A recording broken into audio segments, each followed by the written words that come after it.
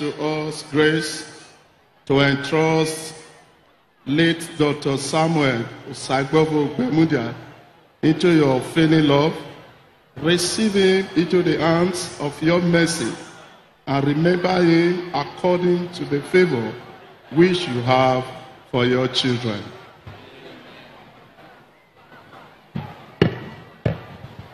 Grant that, increasing in knowledge and love of you, we may grow from strength to strength in the life of perfect service in your heavenly kingdom.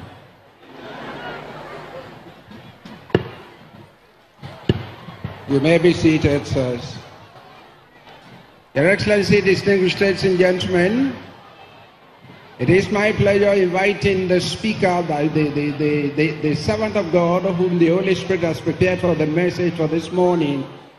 I present to you Bishop Dr. Oriname Oyonude Kure, the serving overseer of the Evidence of the Gospel Church, Benin City, former president of the Pentecostal Fellowship of Nigeria, Edo State Chapter, Bishop Kure.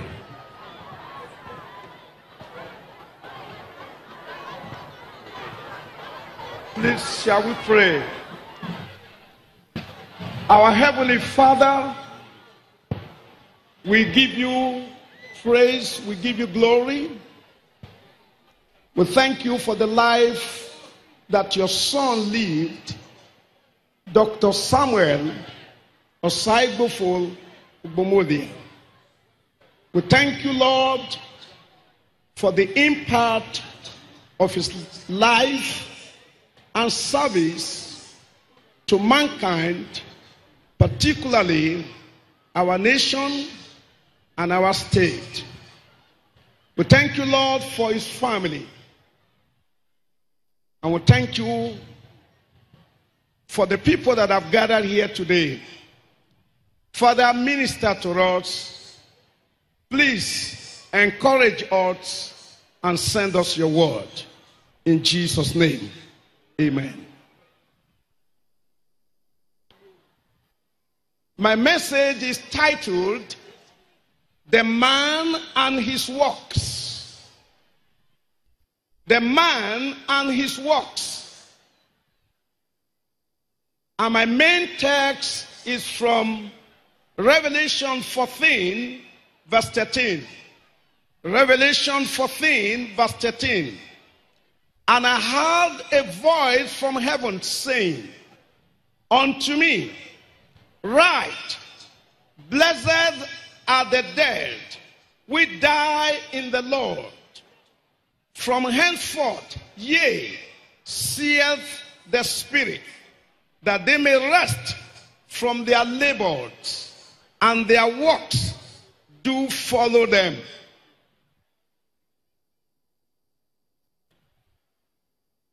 What you will be remembered for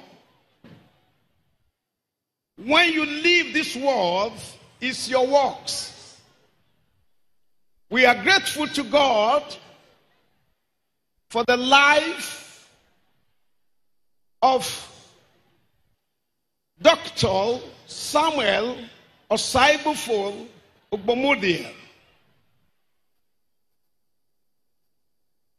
Dr. Samuel Ogbemudia, you have sown your seed of energy, love, time, knowledge, word of experience, unfeigned skills, wisdom in the hearts of men.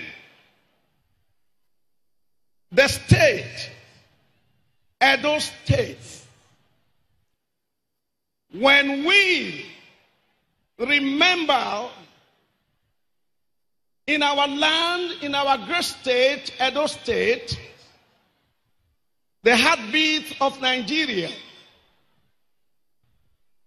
when we talk about this great man, a father, an administrator, Dr. Samuel Ogbemudia, we remember an astounding word which is legacy. Evidently, Dr. Samuel Ogbemudia, you have left behind undeniable, indisputable, and incontestable legacies that even formidable enemies cannot ignore nor erase. We are grateful to God for your life. You imparted this land, our own land, Edo State. You imparted Bender State, the former Bender State. You imparted Midwest State. You imparted our nation. You have imparted our continent, the continent of Africa. And your impact, without any reservation, has been global. We are grateful to God for your life. Evidently, you were a gift to this nation. We will dearly miss you. Your life was positively and gloriously impactful. Although you have passed on, and yet you are not dead. Your works do follow you, even as the night follows the day. Your labors and indelibly glorious and good works cannot be ignored, neither can they be erased, nay, not even by formidable enemies, nor the sword of human hatred. Well done, adieu, rest on. You will be generationally remembered for your good works. Dr. Samuel Osaigbo Ogbemudia, a lover of his people, a man that was absolutely committed to the love of his people. We want to thank God for the life that you lived. Evidently, Dr. Ogbemudia was a phenomenon, an icon, a legend, a colossus, and had become a phenomenon and a generational star, a positive and a glorious enigma. We are grateful to God for your life with astounding impact and indisputable legacies. The pride of Edo people. He lives on in the hearts of many. We want to thank God for your life. And I want to thank God for the family he has left behind. The children, the sisters, the brothers, the extended family. Our consolation is in the fact that our own father, who has passed on, have left behind indisputable legacies. And the Lord Jesus Christ, who is the God of our comfort, according to John 14, verse 18, he will comfort every member of the family. He will comfort the extended family.